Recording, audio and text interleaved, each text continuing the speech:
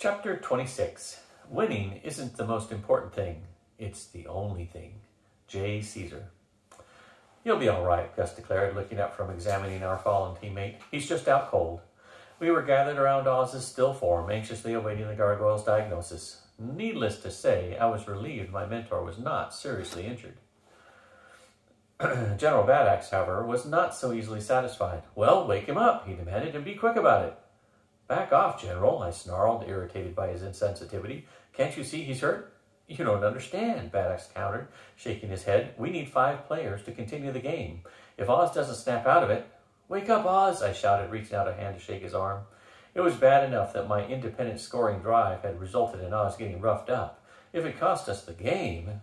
Savitz gave, Gus sighed. Even if he woke up, he wouldn't be able to play. That was a pretty nasty pounding he took. I mean, I don't think there's anything seriously wrong with him, but if he tried to mix it up with anyone in his current condition... I get the picture, I interrupted, and if we wake him up, Oz is just stubborn enough to want to play. Right, the gargoyle nodded. You'll just have to think of something else. I tried. I really did. The team kept fussing over Oz to stall for time, but nothing came to me in the way of a plan. Finally, the referee trotted over to our huddle. How's your player? He asked. Just catching his breath, Bad Axe smiled, trying to keep his body between the official and Oz. Don't give me that, the striped tunic jock scowled. I can see. He's out cold, isn't he? Well, sort of, Gus admitted. Sort of nothing, the ref scowled. If he can't play and you don't have a replacement, you'll have to forfeit the game. We're willing to play with a partial team, the gargoyle suggested hastily. The rules state you must have 5 players on the field. No more, no less, the official declared, shaking his head. All right, Bad Axe nodded. Then we'll keep him on the field with us. We'll put him off to one side where he won't get hurt, and then we'll play with a 4-man team. Sorry, the ref apologized, but I can't let him stay on the field in that condition. It's a rough game, but we do have some ethics when it comes to the safety of the players. Especially when he can use the rules to force us out of the game, Gus spat. I thought the slur would draw an angry response from the official, but instead the ref only shook his head sadly. You don't understand, he insisted. I don't want to disqualify your team. You've been playing a hard game, and you deserve a chance to finish it. I hate to see the game stopped with a forfeit, especially when the score's tied. Still, the rules are the rules, and if you can't field a full team, that's it. I only wish you had brought some replacements. We've got a replacement, I exploded suddenly. We do? Gus blinked. Where? Frowned the ref.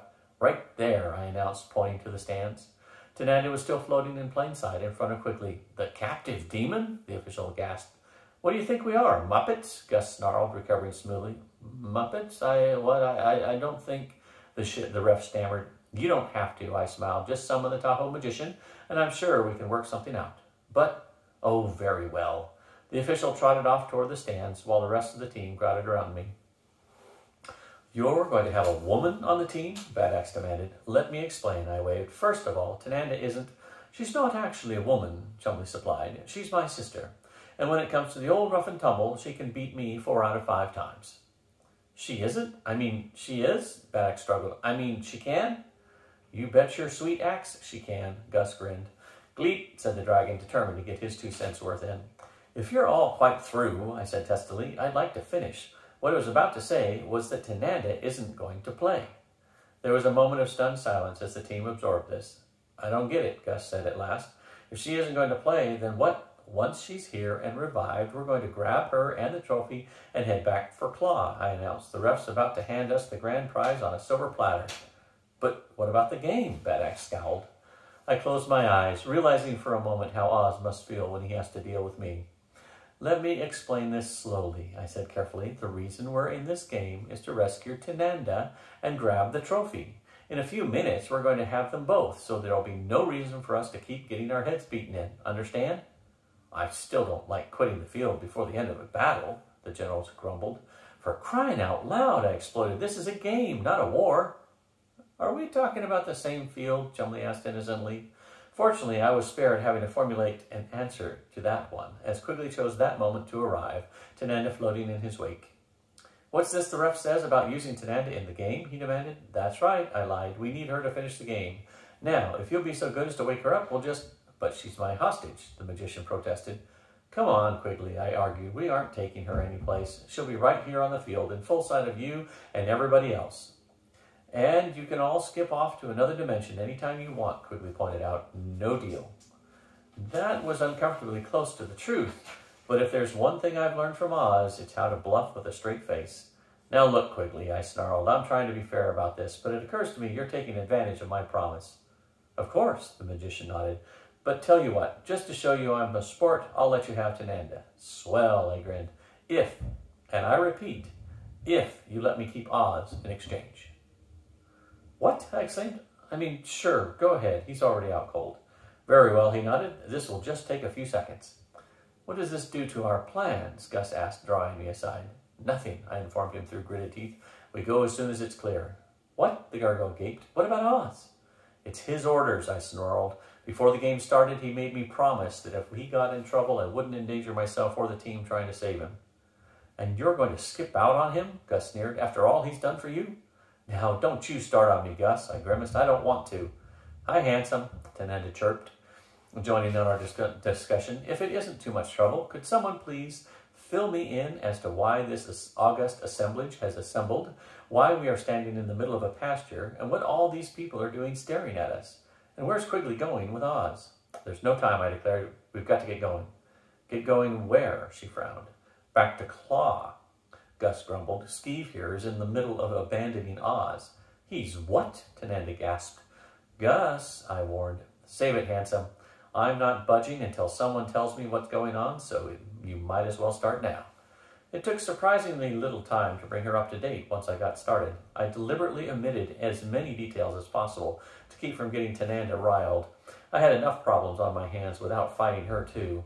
It seemed to work as she listened patiently without comment or frown. And so that's why we've got to get out of here before play resumes, I finished. Bull feathers, she said firmly. I'm glad you... How's that? I sputtered.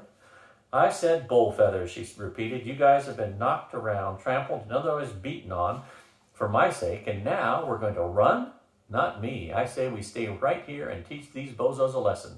But I don't know if your D-Hopper can move the whole team, she continued, but I'll bet it can't do the job if we aren't cooperating.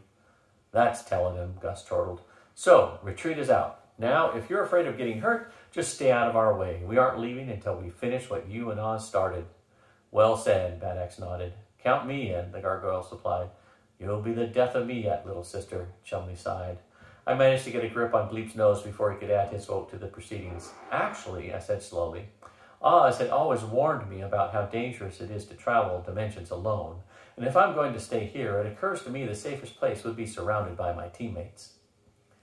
All right, Skeeve, Gus grinned, clapping me on the back. Then it's decided, Tananda nodded.